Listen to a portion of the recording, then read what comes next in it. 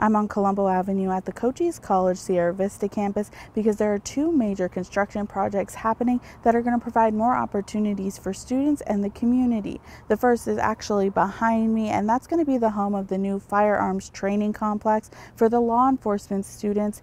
The college is starting construction on a new firearms training complex and dorms on its Sierra Vista campus.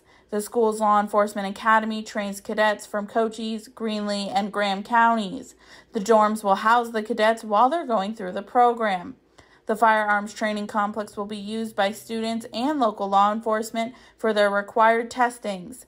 President J.D. Rottweiler says expanding the academy helps the community grow. Over the last 5 years, we have graduated 10 classes, and over 80% of those have been employed at Cochise County agencies. So it's really an opportunity for us to grow our own, keep them here local, keep our communities vibrant and healthy. The goal for this firearms training complex and the dorms down the way is to be completed in 2024, just in time for the cadets.